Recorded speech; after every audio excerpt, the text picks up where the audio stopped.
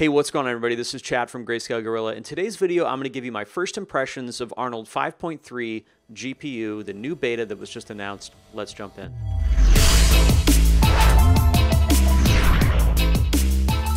Okay, before we start, little disclaimer, this is definitely beta software. It's not necessarily something that you want to use in production yet. It's very beta. There's still a lot of work to be done, but I just felt compelled to say that. And just let you know, these are my first impressions. This is going to change over time.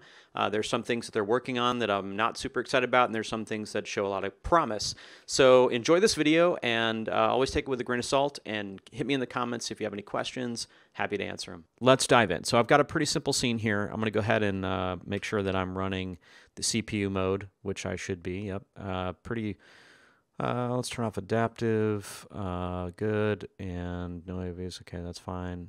Yep, okay, cool. So we're in CPU mode.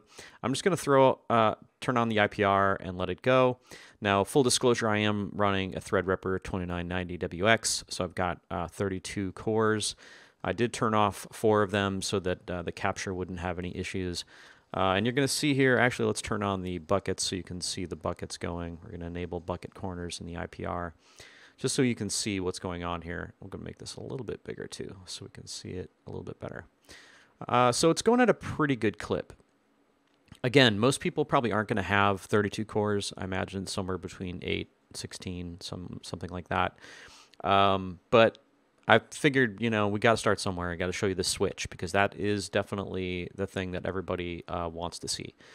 So here, CPU mode going. All right, so I'm going to open up my render settings, jump into my system tab, and now while it's going, I'm going to switch from device selection. I'm going to choose my render device from CPU and change it to GPU. And you're going to see it's going to have to send the scene over to the GPU, which takes a second. In fact, this is one of my pet peeves.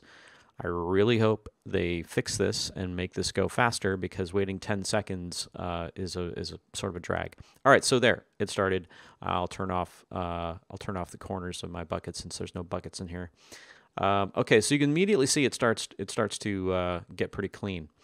And if I jump into the main tab, you notice that a lot of our settings are now grayed out. That's because all of the sampling in GPU Arnold in this beta is going to be done through the camera AA. So that's good and bad. Well, actually, I take that back. That's mostly bad for me anyway. I don't like the fact that all of the samples are brute force being shot through the camera AA, because what that means is you can't necessarily clean up specific aspects of your image based on indirect spec or subsurface, things like that. You just have to send more samples into the entire scene, which it's not great. But you can see it's pretty quick. Let's go ahead and adjust this, because 6 is not going to be enough. You can see some noise here. So let's jump this up to maybe 8. And then I'm also going to turn on adaptive sampling. So adaptive sampling is something that they're saying is the way to control your GPU samples. It's basically like a unified sampler. If I turn this on, we've got this becomes our min and this becomes our max, and our adaptive threshold is what's going to essentially tell Arnold to use either the min or the max. I'm not going to get into adaptive threshold, but if you're familiar with unified sampling, it's very similar to that. All right, so 10 is not going to be enough, so let's go to like 16. And 8. Actually, we probably don't need to go that high. We might be able to go like 6 and 12, which is really pretty low. But we'll go ahead and let this cook and let this finish up. And of course, you do have the ability to use the region, which is great. So what I often do is I'll region an area that I think is going to be noisy, so I can see it converge and know if my min-max are going to be enough. In this case, it is. It looks fine. So I'll go ahead and turn off the render region and let that cook through. And then we're going to compare it to the CPU. Okay, so it finished in about 24 seconds and looks adequately clean. Now I'm going to pop over to CPU, and we're going to render that out at, let's see, we'll just leave it at the settings that it was. I will turn off adaptive. So that was like 20, I think it was like 22 or 23 seconds. So we'll just see where the CPU nets out. All right, so it's going to finish in about a minute. So you can see it's well... twice the speed of the CPU version. But you know, there are some buts here. We're going to talk about those in a little bit. But why is switching from CPU to GPU important? Why is that a thing that people should care about? Mainly because if you have a machine with a beefy GPU, you can start to look dev and do all your shader work and whatnot on your workstation, but then when it's time to render, you can send it to a cheaper CPU-based cloud farm. Or if you have your own CPU farm, it's going to be much more cost-effective to send it to a CPU farm right now than it is a GPU farm.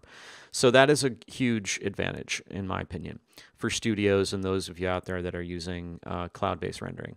Okay, so that is switching. Let's see what I got next here. I got a bunch of scenes queued up. We're just going to try to bang through these. Okay, so let's talk about one of my other favorite things, which is going to be the subsurface.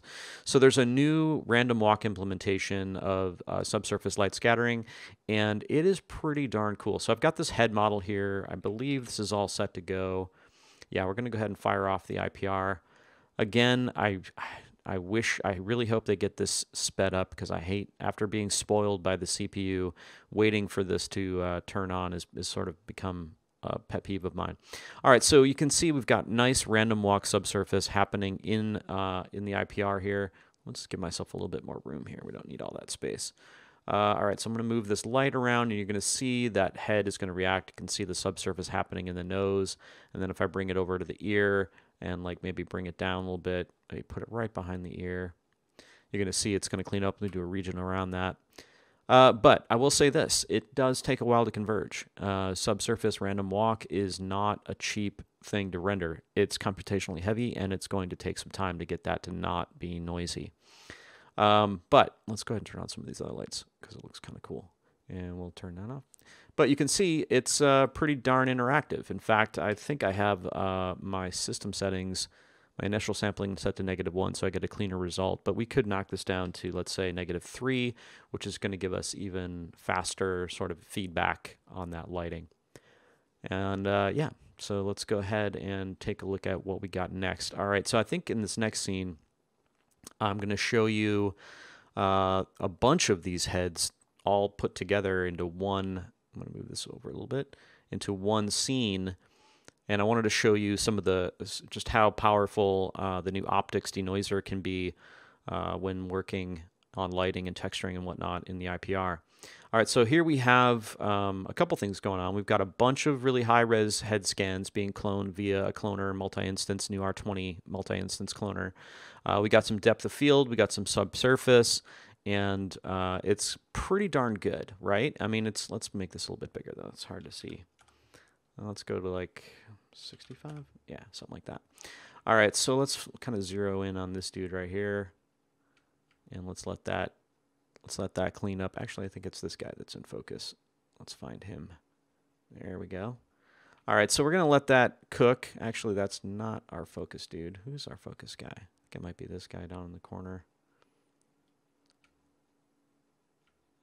This guy's close enough. All right, so we've got some depth of field. We've got a lot of stuff going on, and you can see it is pretty darn noisy. This would take significantly more samples to clean up this indirect subsurface, these indirect subsurface samples right in here. But I do like using the new optics denoiser, so I'm going to flip that on, and we're going to look at the optics denoising, and you can see it cleaned all that up. It did get rid of some of the really subtle surface details in his head, but you're going to see that for a lot of things, like certainly this type of scene, it's completely fine, and you can see it starts to converge rather quickly on our image and gives us a pretty clean representation of what we're going to be rendering.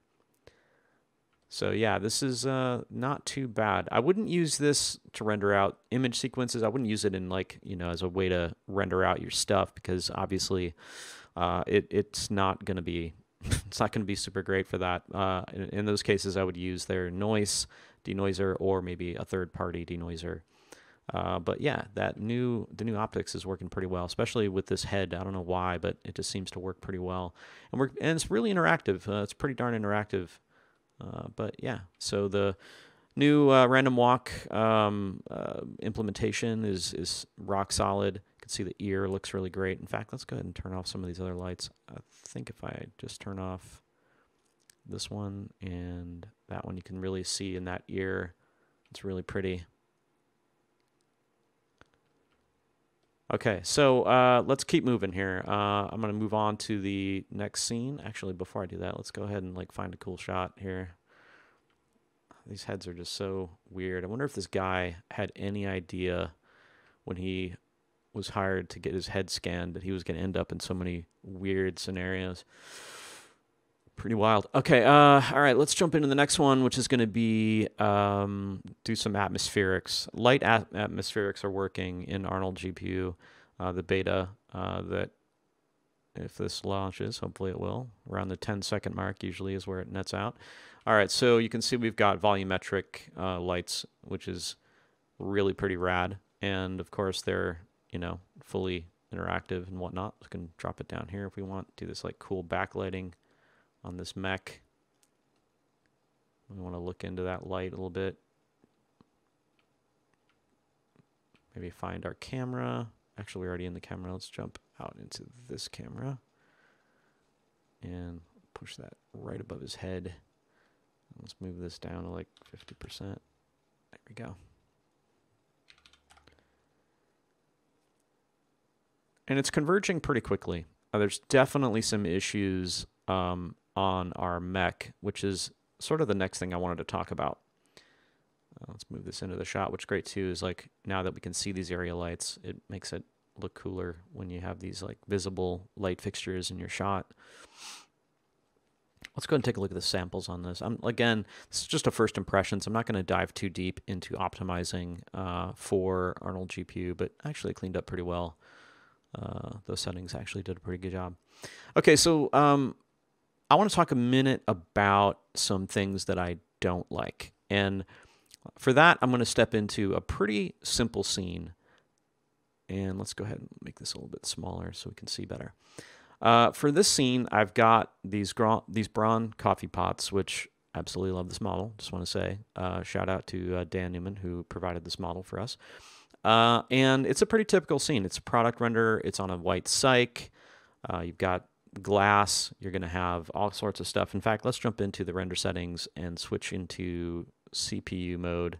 And I'm just going to quickly set up some render settings here. We'll kind of knock these down a little bit and see where it ends up. Turn off adaptive.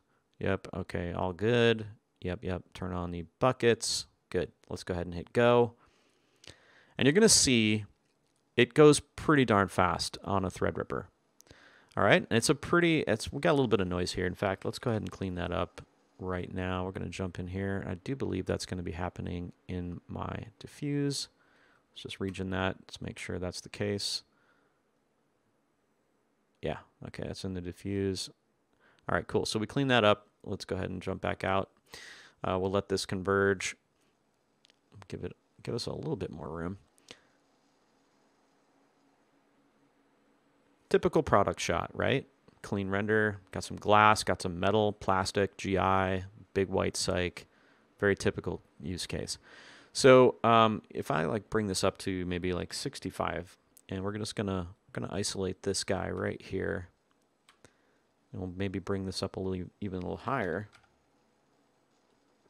I just want to pay attention. I want you guys to pay attention to the indirect samples on this white coffee maker and the glass, okay? Because right now we're going to switch over into GPU mode. So I'm going to jump into my system tab, switch it to GPU. I did turn off the render just to make sure there wasn't going to be any issues. Yep, that's all good. I am going to tweak these settings to like a min of like 8. I will turn on adaptive. 16 will be my max. 0.01 is my threshold. All good. Okay, so let's go ahead and fire that off. And what you're going to see once this picks up is how much Arnold GPU beta struggles with indirect samples, both indirect spec and indirect diffuse, and transmission as well, to be honest. It just seems to have a real problem. I'm not sure if that actually kicked in or not. Let's see. It's definitely taking a lot longer to kick in. And I'm not entirely sure why. Well, let's hope it actually finishes here. Again, this is beta, so all of this stuff will hopefully be improved. Okay, there it goes. For some reason, I don't know why, that scene decided to take 40 seconds to load. which is a little bit concerning. Let me make sure that, yeah, okay. Well, I don't have any answers for that. Okay, so that is taking now, what, like a minute? And it's still not quite clean. In fact, if we bring this up to 100% of our output size, and we just region this area around our around the edge of the coffee pot here, you're going to see it takes a really long time to get rid of this noise. And for us to really see it, we're going to have to zoom in a little bit.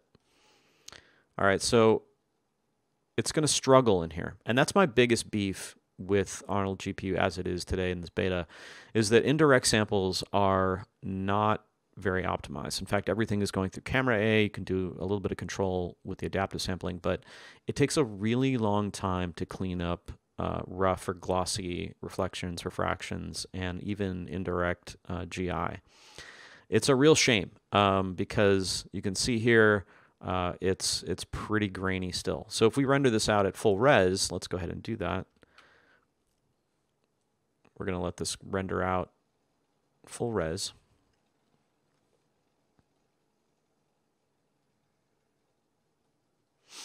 And then we're going to switch into CPU so that you can see that as well. Okay, so it finished around just about 2 minutes, and I'm still seeing some grain here in this part of the coffee maker and a little bit in the glass. This is not a render like this in any other engine would have taken maybe 45 seconds to a minute on my machine. Two 2080 Ti's, by the way. So this is a bit concerning. I hope that they can solve this, make this a bit faster, because I think the majority of people are going to run into this limitation and this sort of like sampling issue. Now, for comparison, let's go ahead and jump into CPU mode and bring our camera AA down. I think I was doing it at like 4, something like that, and I'll turn off adaptive. And let's go ahead and render this out in CPU mode and see where we net out. Okay, so I didn't tweak the settings much, and I just kind of let it cook on where I was. And you can see the CPU version took 1 minute 11 seconds, and the GPU version took 1 minute 54 seconds. So the CPU version is actually quite a bit faster. Now I do have, again, the Threadripper is a bit of a special case, but you can see if I zoom in maybe like 400%, the CPU version, which is right here, is much cleaner than the GPU version in terms of noise. So this GPU version probably should have cooked even longer than it did to converge on a cleaner image. So again, I hope that they fix this sampling stuff and make this a little bit faster and cleaner, or at least give us controls to maybe affect specific samples for specific areas, like, you know, indirect and spec and like that. But anyway, overall, it's a super strong beta. I'm excited to have Arnold GPU finally out. I've been waiting for it for a really long time. I'm excited to have everybody play with it and see what everybody starts making. And as they update it, be sure to check back here. I'm going to do more videos on first impressions and deeper dives into features and whatnot. So I hope you enjoyed it, and I'll see you in the next one. All right, so that was my first impressions of Arnold GPU 5.3 beta. If you have any specific questions, as I said before, hit me in the comments below. Happy to answer them. I think it's overall got a lot of potential, and I'm definitely excited about that, being able to switch from GPU to CPU and send it to a CPU farm. I think that's fantastic. I do think the sampling needs some work. It's still not quite as fast as I'd like it to be, but it's a great first start, and I'm excited to see where they take it. So until next time, thanks for watching.